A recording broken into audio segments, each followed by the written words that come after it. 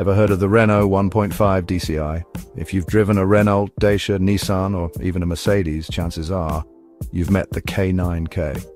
This little 1,461cc turbo diesel, known as the K9K, is a true workhorse. Born from a Renault-Nissan partnership and also used by Mercedes, over 10 million units have been built since 2001. It's a straight-four 8-valve turbocharged engine with common rail direct injection, fuel-efficient, reliable and compact. Depending on the version, it packs anywhere from 65 to 110 horsepower and up to 260 Nm of torque. Turbochargers, supplied by Garrett or Borg-Warner. Fuel injection, lower power uses Delphi, higher power gets Continental, and later models moved to Bosch systems.